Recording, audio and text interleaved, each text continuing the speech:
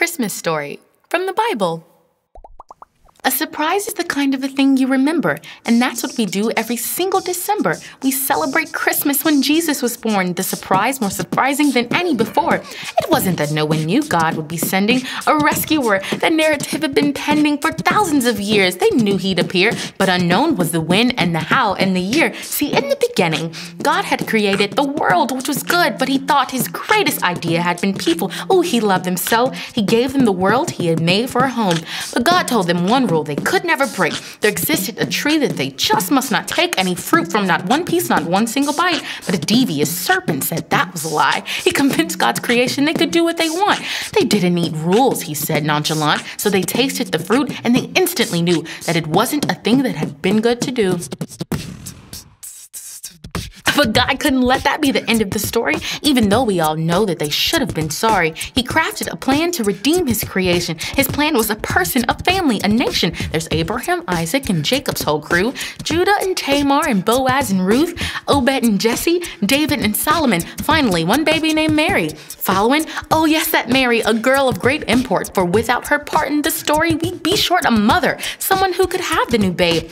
Enter the angel. Let's call him Gabe. So Gabe told young Mary, "You're having a son. Please call him Jesus, because he is the one who saved the whole world." This was God's rescue plan to reverse the worst curse. Remember that? The first man and the woman, the garden, the lascivious snake, who told him that God's love was not real but fake. Of course, that was a lie. God's love is more real than the things that we know or the feels that we feel.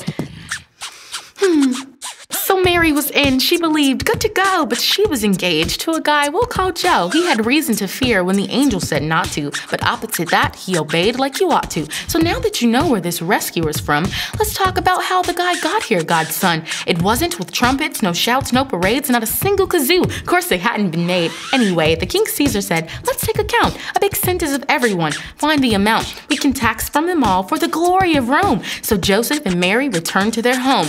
Joe was from Bethlehem. Oh, that little town? Yeah, that one. So they made a trip, looked around for a place they could stay, get married for some peace. But that night wasn't silent, not in the least. On this night had come God's great big surprise. A baby was born. Yes, a baby who cries, who spits up and gets up all hours of the night. A newborn born to make everything right. But God did tell some of the birth of his son. They weren't popular nor special someones, just some shepherds watching over their flock when an angel appeared and they started to gawk. And the angel said, you've got no reason to fear. In fact, you should celebrate. Jesus is here. He's been born in a stable, a manger in fact. So get going, get moving. It's time to react. A stable, they may have thought, that can't be right. A savior would not spend his very first night in a manger, the place where the animals eat. That's not quite a place where a king ought to be. But indeed, there he was, just like God had said, a king but no castle or comfortable bed, just a baby, a small tender child who was born, who like no one else ever would save the whole world. Now some magi out east had seen a bright star and decided to follow no matter how far, so they came and they saw and they knelt and they gave frankincense, myrrh, and gold to the heavenly babe. As we get to the end of our story, let's pause. And remember, the glorious part of this all was that God saved his people, the ones that he loves, with the greatest surprise that ever there was. It was small, at least at first glance, just a baby, but pay close attention and maybe, just maybe, you'll see what God plans, that astonishing rescue to ransom his people, and that includes you.